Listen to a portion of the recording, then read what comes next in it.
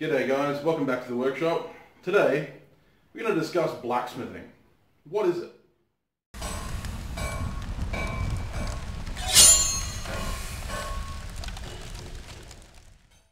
I was prompted to this subject by reading the comments on a few YouTube videos of some channels that I follow. And it's a common thread I find among YouTube comments, Instagram comments, you name it, the social media of your choice. There is normally under a blacksmith's video going to be someone who claims you aren't forging or you're not a blacksmith when it comes to mechanical means of forging, which is one of the reasons I'm standing next to my forging press. But I wanted to discuss and investigate the claim of that's not blacksmithing and why I think it's wrong. Blacksmithing takes many forms, but before we get into the actual types of blacksmithing, I'd like to discuss a little bit of the etymology of the word blacksmith. Now, it's commonly believed and commonly held that the term blacksmith was split from two words. First, black, being the colour that steel turns when oxidized in a fire, and the second word, smith, being derived somewhat from the Germanic schmiedet, which means to hit.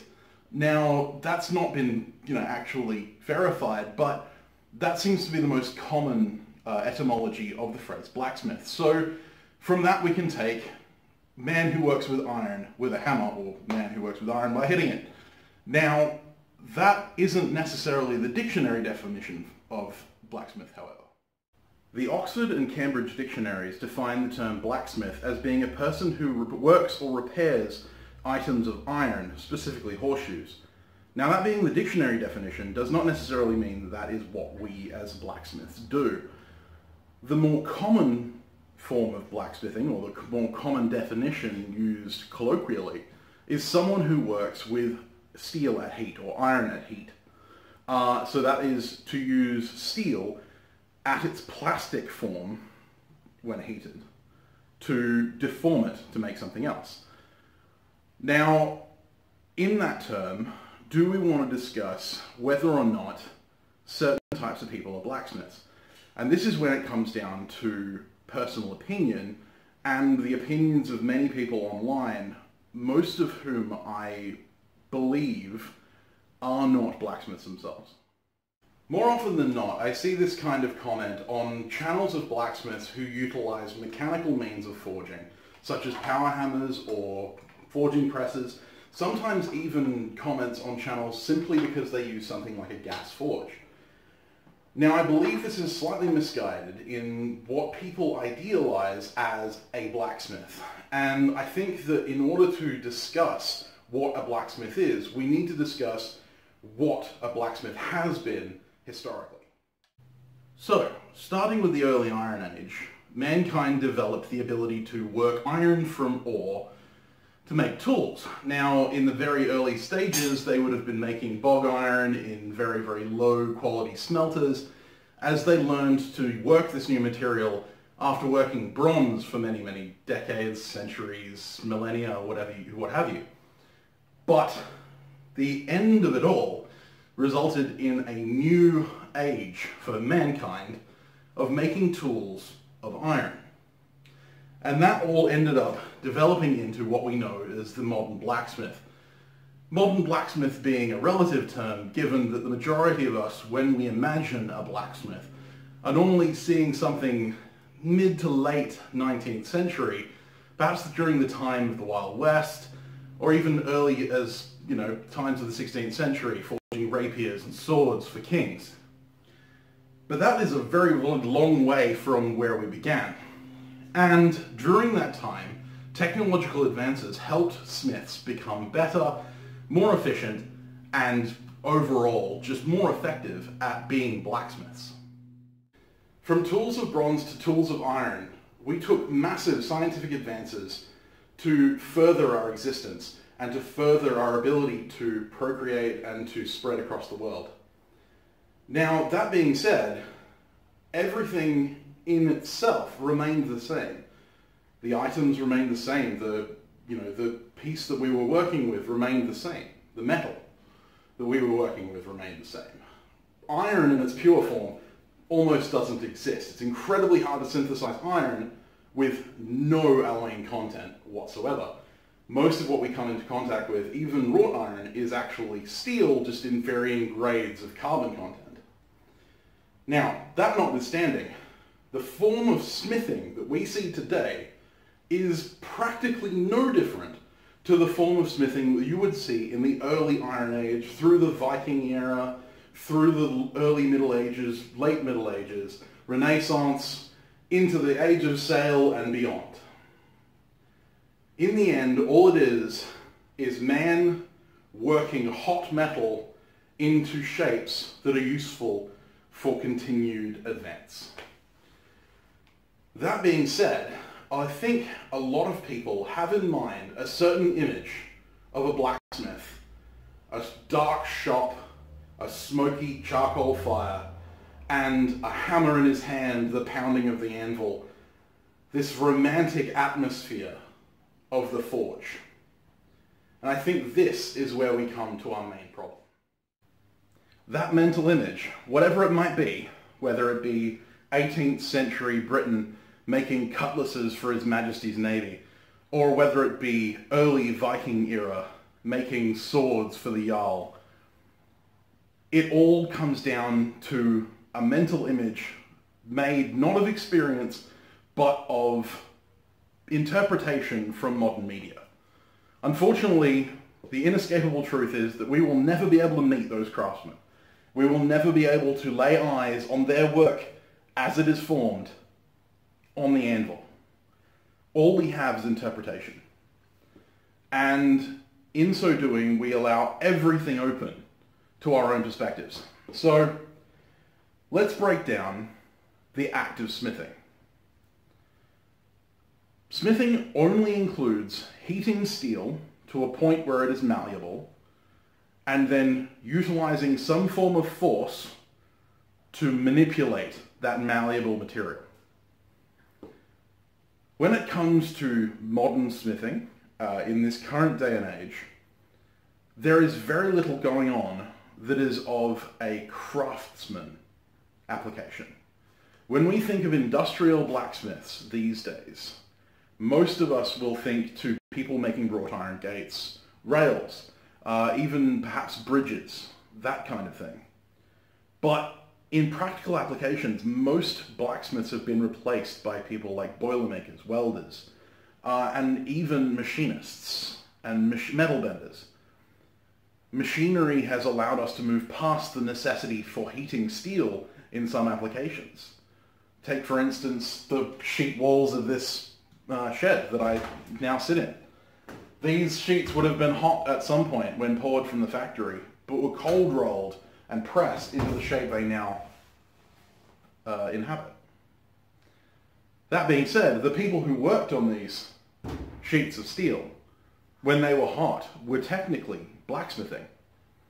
Those people who flip the switch at a drop forging facility that allows giant mechanical presses to come together and shape a hot billet of iron into an axe or a hammer or a knife or whatever you want to imagine, are technically the modern equivalent of an industrial blacksmith. The modern blacksmith or bladesmith is limited to being an artisan. There are a few of us who still have industrial contracts to make things like U-brackets or, bench seats, stuff like that. But the majority of us are artists. Whether we make practical things like hammers, tongs, knives, swords, whatever you can imagine that can be used practically, it is still an art form. It is not an essential craft. And that's not to negate the value of blacksmithing as a hobby, as a profession.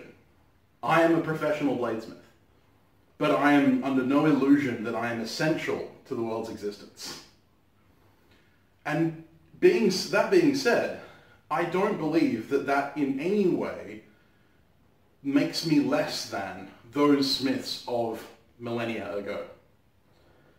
While I spend a lot of my time researching medieval smiths and medieval, craftsman of the days gone by and try my best to reflect their ingenuity in my work.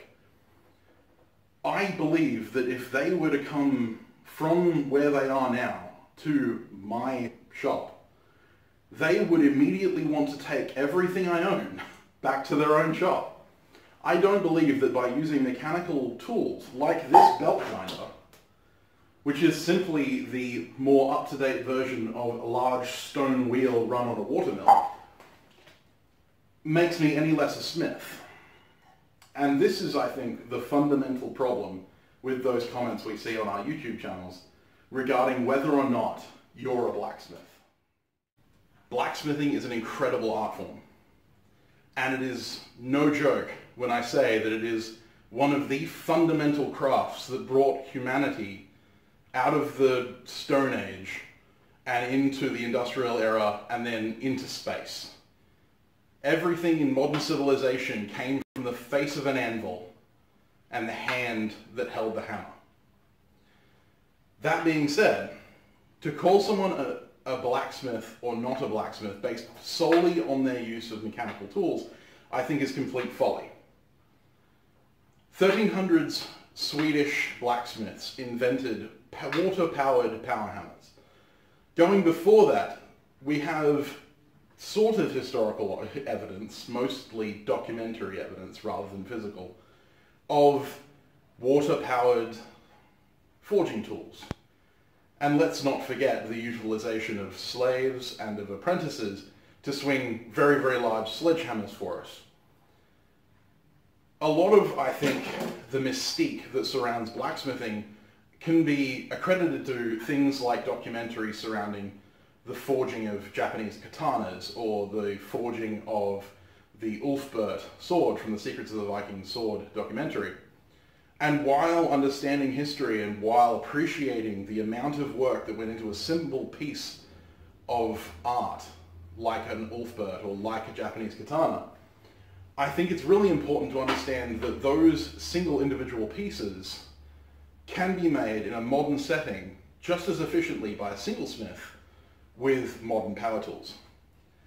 And the katana is a perfect example when most modern Japanese blacksmiths who make katana today, even in Japan, traditionally made, use power hammers. Because it's very, very hard to find young men who are willing to sacrifice a third of their year for virtually no pay to only learn a craft which is, for all intents and purposes, dead. And even to become a swordsmith and then make barely what most of us would qualify as a living it's pretty difficult. So those who do it, myself included, do it out of passion, not out of necessity.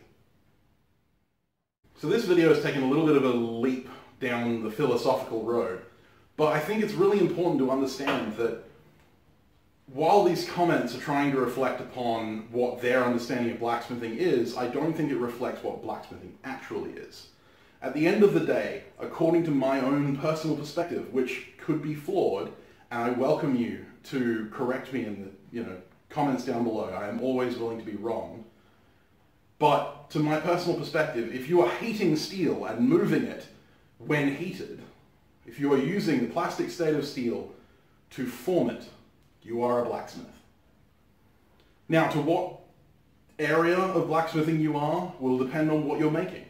I recently made a set of brackets. That doesn't necessarily make me a blacksmith. I call myself a bladesmith because that is my specialty. My tools are set up for it. My intent is to be a bladesmith. Does that mean I can do blacksmithing? Can't do blacksmithing at all? Of course it doesn't.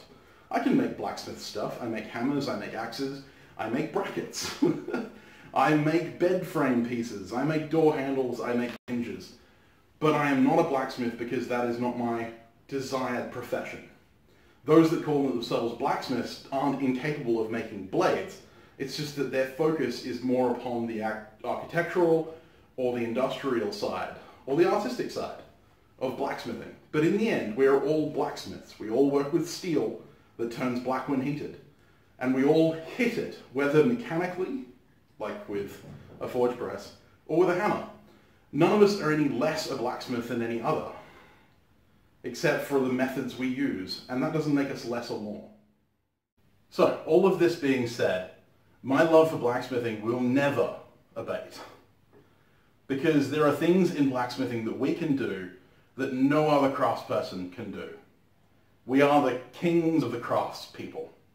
Without blacksmiths, all other crafts fail. The hammer that drives the nail of the carpenter was made by the blacksmith. The nail that it drives was made by the blacksmith. The scissors that shear the fabric that are used by tailors were made by blacksmiths. The axes of the loggers were made by blacksmiths. At the end of the day, blacksmiths made every tool that the modern craftsman now uses. And I like to use an analogy such as you can't grind a 12-inch blade from a 2-inch ball bearing. You can certainly hammer one out of it. That being said, all other crafts are just as valuable as blacksmithing, and by no means are we better than any other craftsperson. But that is to say that anyone who practices this incredibly fascinating and incredibly exciting craft can call themselves a blacksmith whenever they like, and don't rely on YouTube commenters and trolls to judge whether or not you are, without a doubt, a blacksmith. There are those who are in the community who hold more of a blacksmith's say than others, according to their own opinion, based purely upon the fact that they existed in a time when blacksmiths did have apprenticeships, when blacksmiths did have a necessity within the community. And there are those of us who work in an industrial setting as somewhat of a blacksmith. Boilermakers heat steel to bend it. Farriers heat steel to burn shoes on. Sometimes they forge their own shoes. There are people within manufacturing areas all over the world that still forge things. Grange Force Brooks is a perfect example, using 110-ton cyclical presses to forge axes. It doesn't make them any less blacksmiths. They are all blacksmiths, all of them, for moving steel while it's hot. All I want to say is that if you want to be a part of this craft and you're worried about whether or not you can call yourself a blacksmith, I am giving you permission right now that if you heat steel up, in no matter what you use, induction forge, gas forge, charcoal forge, coal forge, you name it, and then you move that steel, whether by power hammer, press, hammer, tongs, whatever it may be, you are a blacksmith. Call yourself one if you want to. And if you don't want to, don't. But at the end of the day, I don't believe that anyone else's judgment should matter. And for those of us who are part of the community, I don't think we care. We can take otherwise unusable junk and turn it into useful items. And that is valuable. Thanks for watching the video, guys. I really hope you enjoyed it. I'm sorry I got a little bit rambly there, but I felt that it needed to be said, and it's been something that I've wanted to make a video on for a while. I will be getting back to making videos very, very soon. I actually have a couple in the works right now, but I've kind of been flitting between jobs as it stands, so most of my videos at the moment are going to be more idea-based until I can get those finished. While I've got you, I'd really like to say thank you to my patrons, which I'm going to throw up right here. They keep this channel going, and honestly, I could not do this without their continued support. If you want to become a member of my Patreon, you can see the link down below, click on it, and join for as little as $1 a month. It really helps support the channel, and it really helps me keep bringing out content like this. If you want to purchase merch from me, I don't currently have it in polo shirts, but you can buy STB merch from my Redbubble account, which is down below. I also have an Etsy store that you can check out, again, in the description down below. If you liked this video, and if you like my making videos, which there are many on this channel, please feel free to hit that subscribe button and make sure to hit the bell notification icon to be notified of when I upload a new video. YouTube doesn't let you know otherwise. And hit that like button while you're there. And I'd like to invite you one final time to please give your opinion on what you think blacksmithing is down in the comments below. I'm really interested to hear what people think about our craft, whether you've been in it for a long time, whether you've never tried blacksmithing before, or whether you're just getting started. I really, really like hearing from you guys. With that being said, have a fantastic week, and I'll see you next time.